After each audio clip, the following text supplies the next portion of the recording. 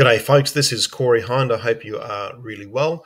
I want to talk more about Google Business Profile and the Services tab and how to update that correctly. A couple of reasons why.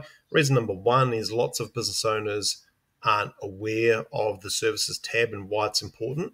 And number two is that Google keeps updating these, which is kind of training us to use the platform more and more and more. So I'll just pop my head out of the way so we can look at the content on here. So this is your Google Business Profile Manager that you're probably quite used to.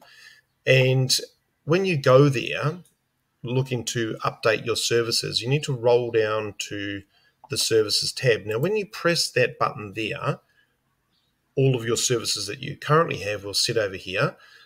But quite often, up the top here, there'll be a note from Google saying that they've upgraded or made some changes based on user feedback and their own feedback. So no one really knows what that exactly means, and it doesn't really matter. You know, I don't think people are emailing Google to say, hey, this business should have this service.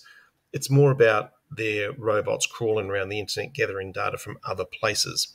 But at the end of the day, it doesn't really matter. There'll be a note up here, and then you'll have some services listed that are in orange. So what you do is you press up the top, it'll say accept all changes. So you do that first, and then you need to roll through the services and have a look to see if it is a fair representation of what your business does.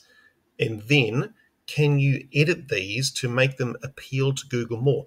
It's almost a bit of a sneaky Google hack. We notice when we take on clients for Google Business Profile Management that very often their listings look like this. They don't have the details that you can have, such as this. So up here it says Google Business Profile Management, and then I've got the option of writing stuff in there, and you'll see it gives me up to 300 characters, which is pretty useful. So you need to go back in there and optimize that. So for me, this says Google Business Profile. It says Tauranga, New Zealand. There's some keywords that I want to appeal for. I want Google to recognize me for. SEO consultant. I do some SEO work as well, which is ranking people higher on Google, the old-fashioned way, New Zealand. So go in there and optimize those as well.